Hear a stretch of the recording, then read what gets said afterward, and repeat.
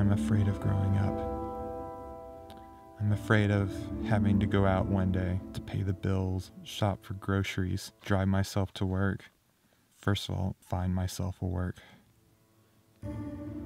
I will have to select college courses, decide on majors, make friends, write papers, graduate, get married. And sometimes I ask, will I know what to do? I'm afraid of people getting to know me. I'm afraid that there really isn't more to me than what they see. I got the college acceptance letter last week.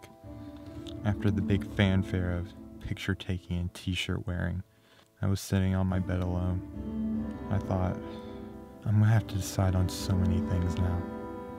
So many possibilities, courses, lifestyle, jobs, opportunities, activities to attend, clubs to organize, projects to work on, relationships to manage.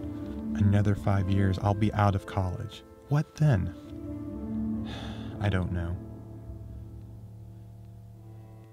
The not knowing part doesn't bother me too much. It's the possibility of those 5 years just passing by, then one day of myself thinking, what did this all mean? Because the truth probably is that I am like everyone else.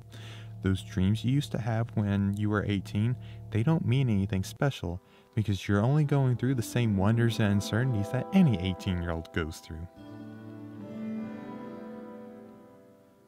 Still, there's so much room in life right now. To hope, to dream, to fly, to imagine the bright, grand future, to see myself in the giant settings of the Great Walls or the Grand Canyon or in the glitzy shine of maybe a big movie set or a stage or a studio.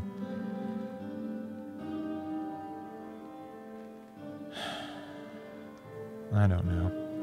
I think all the time that I am special, that I am really talented. I realize more and more that I am ambitious, so much so.